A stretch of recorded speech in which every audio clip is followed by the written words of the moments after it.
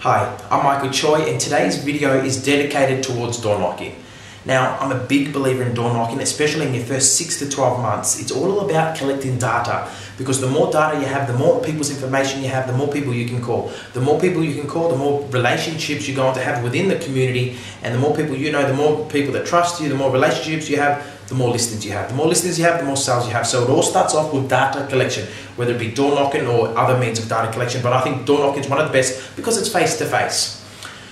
Now this is the basics, but I'm going to just talk to you firstly. I'll go through the script and then I'll talk to you about why it works and how it works. But before I do that, just a couple of basics. I think it's very important to stay more than arm's length away from the door, because if you're more than arm's length away from the door, you're actually in someone's personal space and you're intruding into their safety and their privacy. So I think it's always important to just have that distance. I always like to knock on the door and then actually take quite a few steps back, so that it's quite safe for them to open up, and then when they open up I can slowly move in, okay? Now, I also think it's important to go sideways, because that way you're less intrusive, and that's what they do in the animal kingdom. The animal kingdom, you want to scare someone, you're up and big, or they go sideways like a dog or something, to show that you're submissive. So you just want to show them that it's safe, and that's just body language, normal body language.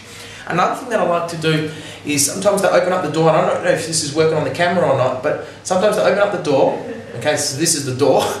They open up the door and they just open it up a little bit because of whatever reason. You can move a little bit, which means they have to open up the door. Move a little bit again, so which means they have to open up the door a little bit more. And then you can go back to the spade and original spot sideways, and you've got an open door. So that's just another thing. It's all about barriers, breaking down those physical barriers. So let's go through the script. Here we go. That's a bonus. Now, hi, you and I have never met before. But I'm walking around the area just to introduce myself. My name is Michael Choi. I'm with ABC Real Estate, so whatever real estate company you're with. I'm doing something a little bit different. Don't worry. I'm not asking you if you're selling or buying. I know everyone's sick of that, so don't worry. I'm not going to ask you that. I'm doing something a little bit different. So what I'm doing is I just providing a way for you to get to know me, and how I'm doing that is every 6 months, so twice a year, I'll send out a report on what your neighbours' houses have been selling for.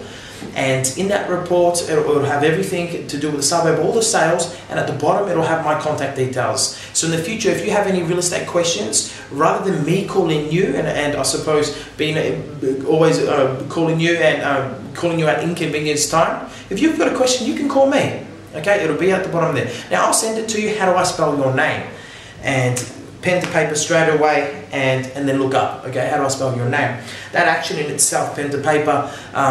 It's like the silence in a normal close or something. When you put pen to paper, it's very hard for someone not to actually give you their name. So they give you their name, okay? So you've got their name, and your contact number is 04.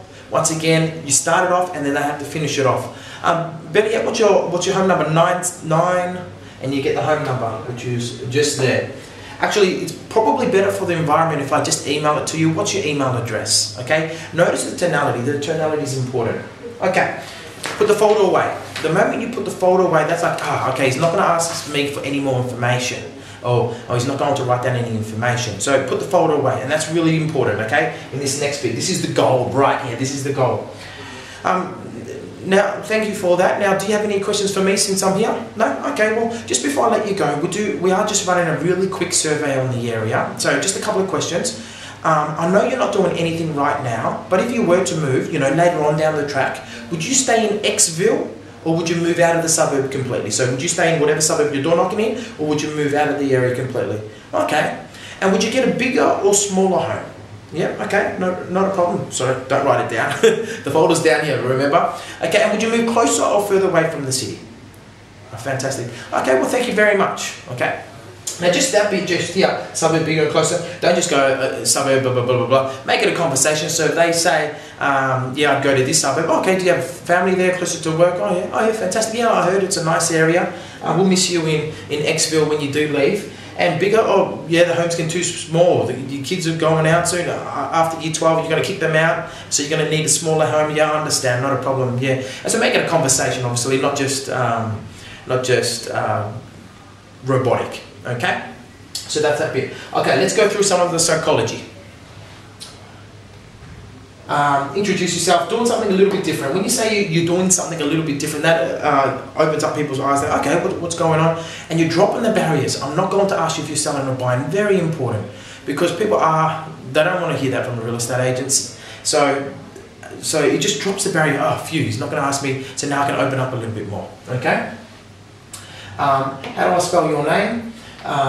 So once again, that's a close. Okay, that's that close. I already spoke about that. Better for the environment, just giving them a reason to give them the email address. The fold away, that's just basically, when you put the fold away, that takes away another barrier, another concern from the potential vendor. Meaning, okay, they're just asking questions, but really, when you walk to the next house, on your way to the next house, you're writing down, okay, we'll move to the city, we'll get a smaller house because the kids will move out in 2 years' time. Okay. And write down the reason. So that's all the psychology around that. I actually did forget to mention one thing. Hi, you and I have never met before, but I'm just walking around the area to give everyone one of these. And one of these could be anything. It could be your business card, it could be the copy of the report, it could be a leaflet, it could be anything. And what giving one of these is just a way for an excuse for someone to have to open up the door. And the reason why you want someone to open up the door rather than speak through the fly screen is because that fly screen is a physical barrier, and when it's a physical barrier, it will be a mental barrier. So if you can get that open, that'll be awesome. Sometimes they don't do it, so that's no problem. I'll just leave it down here and then start talking to them through the fly screen. So I hope you enjoyed. Have any questions, give me a call. Take care.